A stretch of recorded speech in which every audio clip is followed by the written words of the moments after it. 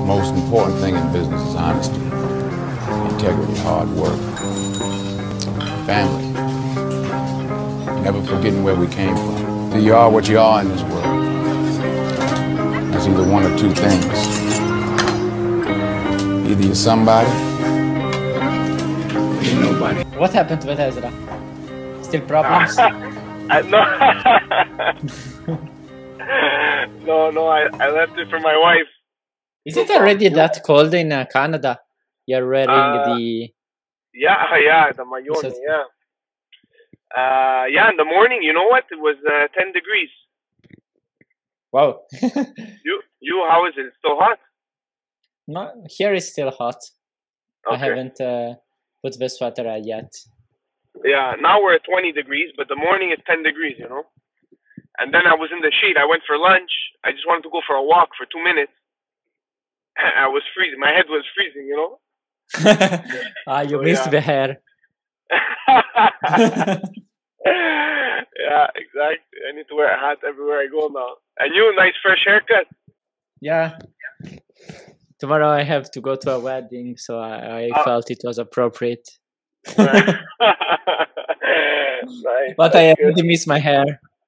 You know, I was sorry because I thought I had the intention until Palantir reaches $15 per share, I don't cut my hair, but yeah.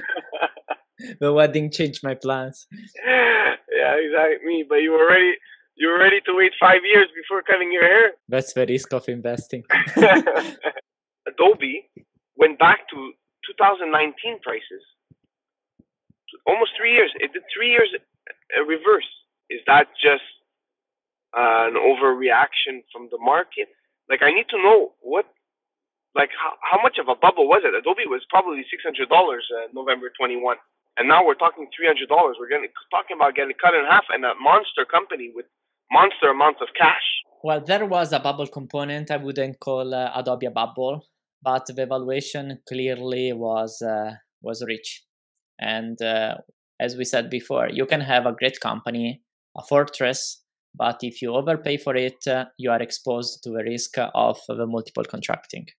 Because as we always say, the return we get is the combination of the business growth plus or minus the multiple expansion or contraction. When you pay an initial multiple that is already very rich, you are more exposed to the risk of the multiple to contract. And if you have a business slowing down and the multiple contracting, then you get very hit. What generally happens is when something good happens for the business, then the business accelerates. You have both the business growth and people start incorporating the idea that this growth that is boosting our revenue, our free cash flow, is set to continue in the future. Because we tend as humans to think linearly. We see a trend and we project this trend to keep going on. Then therefore the valuations get very rich. I don't remember the multiples of Adobe, but I wouldn't be surprised if I were like 50, 60%, 50, 60 times free cash flow. Why? Because you have a very steady company, a fortress, and that is growing very strongly and steadily. And people want to pay a premium for that. The problem is when the premium gets too high and the business then normally slows down because you make a comparison with an anomaly year, the 2020 and 21 with the lockdowns, where anomalies, they boost too much the growth compared with the regular trend. Then you see the start of the inverse trend, you see a slowdown, you see the multiple contraction, and then you start people seeing, the slowdown trend is set to continue for the infinity.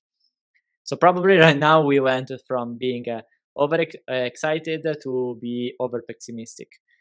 And when there is already pessimism in the air, and you see the company making an announcement spending 20 billion for a company that generates less than 400 million revenues, implying a multiple of 50 times sales, the market doesn't like it. because basically it's like saying you take 20 billion from the company and you throw them away. That is not really the case, but that is the perception. And the market didn't like it at all, and that 20 billion impact became actually 30 billion. In terms of market cap loss? Yes. So probably right now there is an overreaction, and it must be considered that the management is not stupid. The management for sure is scared that what happened with Canva. We actually both use Canva, and we don't use Photoshop for the reason why they are scared. This company, Figma, could do the same on another product Adobe has. Because if this company keeps growing so much, they could threaten the Adobe monopoly. Exactly. So, but what do you think about them overpaying then? That means the threat was real, especially overpaying, giving that multiple at this time. Nobody's getting those multiples. So there was probably a serious threat. I think it was a serious threat. I don't remember right now if this company is bigger than Canva, but I see comparable. The problem is that if you don't stop it until it gets too viral, that it could threaten you. And how you stop the menace? You buy. And if they paid so much, it means that the founders were not willing to sell because they knew they had something valuable. I mean, when you have a company that could defeat a monopoly, you definitely have something very valuable. And Adobe was very scared in, okay, we need to get this done. Consider that they were so under pressure that they don't only paid in cash, but they pay in cash, a combination of RSU and the new stocks. Yeah, wait, what does that mean though? What advantage, disadvantage do you have paying with the stock? Well, paying with stocks has the advantage that it doesn't impact the free cash flow of the company. Exactly. Because you don't, if you, let's say you make an only share per share acquisition, you issue more shares, but it doesn't give new money unless you make it open to the market. That's complicated. Let's say you want to buy a company, you just incorporate into your business by giving a percentage of the new company that is the combination of company A plus company B. If we do that, there is no cash going out. There is only a change in ownership. The benefit of doing this is you can keep growing without using the cash to buy the company. The bad thing is it all depends on the price you pay. Because right now, Adobe is not in a position of strength in terms of stock price. Because when you issue shares, you sell a segment of the ownership of the company. If the valuation you have is rich, it is worth to say, okay, I pay you with something that has a lot of value, is extremely rich. And if it is extremely rich, it means that it is above its intrinsic value. So you basically pay with something that in that moment is overvalued, hoping you buy something that is undervalued, or that combined with you, it can unlock much more value. That is actually what I think is the case here, because if you have a very good product and you put it into a platform like Adobe, already having all the salespeople, all the customers, you do what Salesforce did with Slack and its previous acquisitions. You already have all the client relationships. You just say, please try also this new product. So that's for sure the game they're playing. Yeah. The risk is when you do an M&A like that and you pay in stocks, that already have been hammered like 40-50%. It means that you are selling an undervalued stock that is worth much more, but you give it to someone else. And right now they paid they paid 50 times revenues by selling something at 9 times revenues, something like that. Which means they sold something that was cheap to buy something that was very expensive. So overall, for the company, it doesn't really change. Actually, for sure, it will benefit in the long run. For shareholders, that is the worst. It's very different from what happened with AMD and Xilinx. AMD launched the acquisition of Xilinx in a moment where they were both expensive. They were both at the peak. And if you pay expensive for expensive, you are fine. Yeah, because basically everything is matched. AMD sells expensive shares. Xilinx sells and get expensive shares. And what's interesting right now is that AMD is buybacking shares at basically half of the price of the M&A. So basically, it's like they merged. The combined company gets much more free cash flow. Xilinx had a lot of cash in the bank account. With that cash combined with the cash AMD Group is producing, plus the cash AMD already had in the balance sheet, they're now buybacking the shares at half of the price.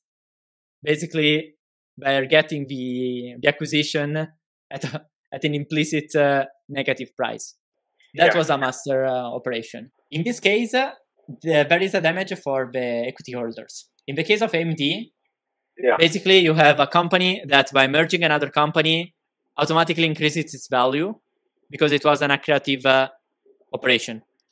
A simple trick from M&A when you merge a company by doing share per share is looking at the PE of the two companies.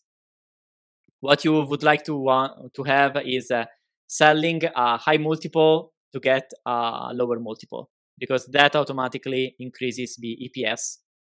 It's called an accretive acquisition. And in the case of AMD, it was this way. And with Xilinx having a lot of cash, higher margins, basically the combined AMD was much better than the starting AMD. While generally in the M&As, the big company has worse financials than generally it's the other way around, that the big company having good financials get diluted in terms of EPS by buying the company that is weaker with expectations, so we make it better. So Adobe should have been ready to do this when the stock was obviously much higher. With their stock, their own stock was much higher. Did they miss it? Were they slow then on that? Well, I would say yes, for the reason that they basically bought this company at a multiple that is crazy, especially considering that the valuations in the tech space already got halved. And what I tweeted today is, imagine this design company with less than 400 revenues is priced more than Palantir actually saving countries from invasions, producing not 400 revenues, annualized revenues, but 500 million in free cash flow. Yeah. And Palantir is worth less. So, or Palantir is extremely undervalued, or this company is extremely overvalued, or maybe a little bit of both. Yeah, exactly. Or maybe they really, well, just from our discussion, what I'm thinking now is that it seems like Adobe was late to this. They should have done this earlier. They should have acted earlier. And they really took these guys as a big threat at this point. It's the only thing that I could understand from our conversation, though. Yeah. Because I can't believe that they just woke up now. Like, why wasn't Figma on their radar for the last 2 years at least? I don't know the company really. I don't even know how old it is. I'm sure it's at least It's like from they should have at least had it on 2012. the radar for it. 2012. Oh my gosh, 10 years. So I then, think yeah, they underestimated how big it could have become, like Canva. You know, it's yeah, that kind of company that if it gets viral, because, for instance, you have all the influencers all telling you how to create a YouTube channel, and all of them tell you, okay, look at Canva. It's stupid to use Photoshop, that is extremely expensive, it's extremely complicated to make a thumbnail, use Canva. You are actually happy to buy Canva Premium for $10 because it's just simple, rather than paying $15 for something that is extremely more complicated to use, like Photoshop. For professional users, Photoshop is like God, you can't have it. But for the regular users, just wanted to make a YouTube thumbnail, to make a meme, there is no point in having Photoshop. And if it is just absurd if you think that you can buy 10, like if you, like many people pay $10 to have like a basic product that works fine, when with 15 you can have the pro product. The problem is if this simple product gets viral, like Canva, that really erodes your margins. So I see that as a desperate move in the way that they underestimated.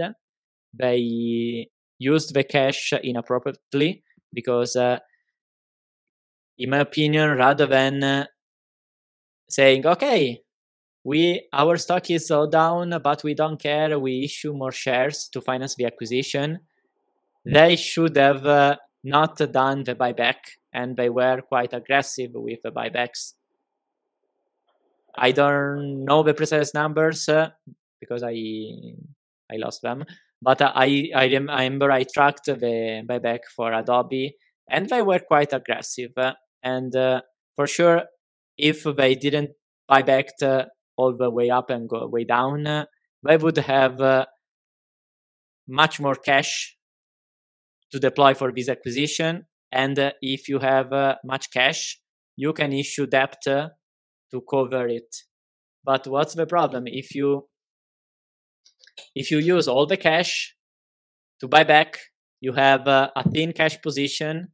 If you want to finance an acquisition, you are not in a good situation to issue debt. So when you make buyback, you need to be very careful in knowing that you are using that cash into something that will be much more valuable in the future, and you are not killing other potential opportunities to increase the business value. If you do something like that, basically you are destroying value for the shareholders rather than creating it. Like Intel, if they bought shares for 5 years, they issue dividend, and now they have to basically issue debt to pay the dividend, meanwhile paying for the fundraise. I mean, that's stupid. That's bad management. So even the top CFOs for these companies, they don't have all the answers. Well, they make the job and they make the best they can. I would say it is extremely important you pay attention to the moves of the CFO, because the CFO is that guy that is not directly involved with the regular business operations, but it's like the investment manager of the cash. And by how the CFO manages these decisions, the wealth of the shareholders can be heavily impacted. For instance, it's absolutely fine that Apple buybacks this aggressively, because Apple is in a kind of fortress position. They can issue debt to buy whatever company they want, to finance the buyback they want, and still pay very, very little interest. But in the case of Adobe, they were in a very strong position, but if they had to issue even shares to complete an acquisition rather than issuing bonds, it means that they didn't have enough cash to safely issue debt at a good yield, because there's a priority. And if you think of it, it's no different from when you act as an investor. First, you look at your bank account. Do I have the money to purchase this real estate? Yes, okay, I can pay cash. I don't want to leverage. If you have really a lot of cash, you can do that. Maybe it's not convenient for taxes, but you can do that, right? If the cash is not enough, what you do, you put some cash and you take on debt the residual amount to complete the purchase. If you're a company, you use the cash, you use the debt. After you can't issue more debt, what you do, you issue shares. Because it's like I cover with the means I can a part of the deal. With the parts I can't cover, I give you something that is valuable, but that is not in the cash account of the company because the company doesn't have it. So that is the red flag I see. But now you're making it seem the market's reaction was correct, because usually we like to say that the market overreacts. I think it was overreacted in the price, because for a 20 billion acquisition, let's say they paid all in stocks. You are basically giving 20 billion to another company generating no revenues, because 400 million revenues compared with the size of Adobe is basically nothing. So the impact was 20 billion. But there is a rationale behind it saying, okay, that's probably a bad move from the management. Maybe the company they're acquiring is good. The acquisition from an industrial standpoint makes sense. But if they came to this deal, that is not actually a good deal. Maybe there is something not good in the management. This is what triggered the overreaction, which is an overreaction in terms of the real impact on the company. But that raised questions on, hey, management, what the hell are you doing? You buy back shares at a much higher price, and now you need to issue shares. Now the valuations are at multi-year low. There is nothing worse to shareholders than company issuing new shares at a low multiple. Yeah. Conversely, when Tesla issued shares to finance the gigafactories, that was creating value for shareholders, because basically Tesla, what it was doing was you have the company that is overpriced under any metric. What you do, you sell things that are extremely expensive compared with the fundamental value of what you have. It's like selling air for gold, okay?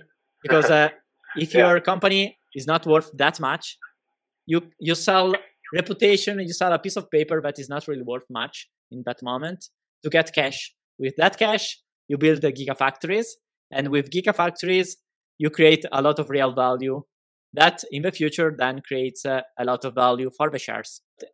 As everything in finance, everything depends on the price you pay, and or in this case, at the price you issue the tools. So there is never the, okay, this is good, this is bad, because even issuing shares, if you make it at a price that is creating value for shareholders because you are selling overvalued things, you are creating value for the remaining shareholders. So even buying shares, even if a company is doing buybacks, but at a high price or a high multiple, maybe it's not even the greatest thing.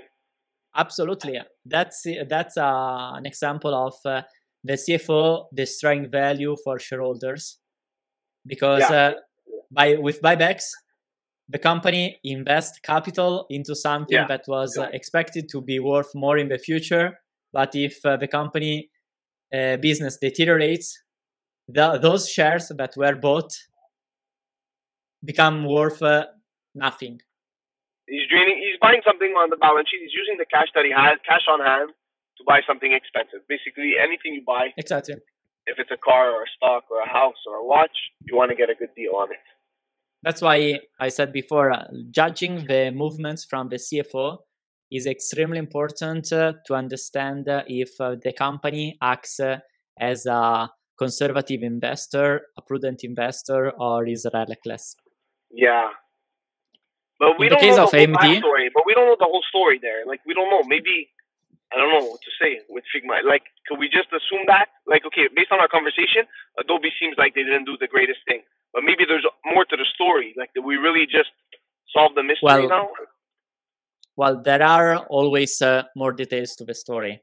What we said is true for general principles, but you have to consider that when you make these kind of M&As, especially when you are buying not only manufacturing capacity, but you're buying a team, you may want to pay in shares so that you ensure 100% that the people inside the company you buy stay in the company for 5 years. Let's say that.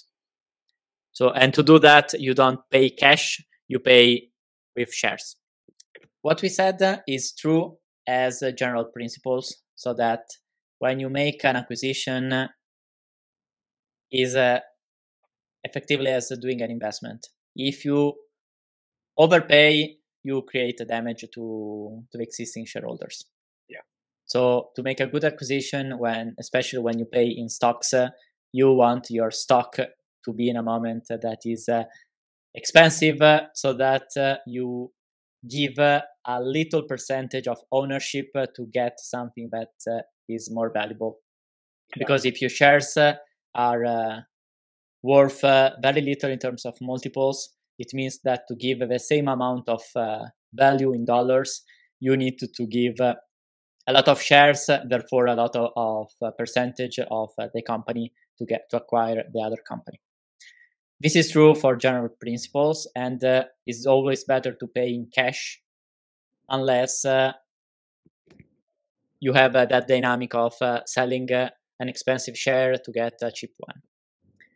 But there are some details that must be considered, like when you are talking about tech companies and not just capacity manufacturing, like for industrial companies, the team becomes much more important, because you basically have a company that is a small team with a product that is just scaled. So, for instance, here, I guess Adobe didn't only want to have the company, but was extremely interested in, I want the management team that drove this company from nothing to become a competitor to us. And they want to keep them locked for at least, let's say, 5 years, so that I can learn, so they that might they have had grow. some geniuses on that team that they just acquired. I mean, for sure. For sure. That's a good thing. So like we say long-term, sometimes with the Palantir SPACs, like it's a benefit of dealing with other companies. There's maybe a bunch of talent that now you're reaching out to. I mean, you see, there are always the financial considerations that are strict to the numbers. And there are many of these choices that seem very bad. But if we get the full context, maybe there is much more value than the price it is paid. Yeah, exactly. So what we said before is true, because paying 50 times revenues in this market is clearly overpaying. But if there are some strategical reasoning behind it, both in terms of people and the potential synergies of scaling the platform to all Adobe's clients, that could actually create much more value than the 20 billion exactly. lost. And I'll end it with this. I heard the CEO on CNBC today. He said that he's thinking in decades, which is a great line. If it's true, anybody could say that. It sounds cool, but he did say it. Everybody's a long-term investor, like also in Palantir. Yeah, but plus that guy, he's like 60 years old or more, So it's funny to hear him say that he's thinking in decades. I mean, how much time does this guy have left, anyways? But also Buffett thinks long-term, and he's exactly. 90. Maybe that's why he's so old, Buffett. He lives so long, because when you think in decades, you're planning for it. You're like, I'm gonna be there, so there's nowhere to go. I have to live out. I have a mission. Yeah, you have to. On that, Arnie, let's end it there. Thanks so much for your time. We'll chat soon for sure. Thank you, Emma. All See you right. soon. Take care, Arnie. Ciao, ciao.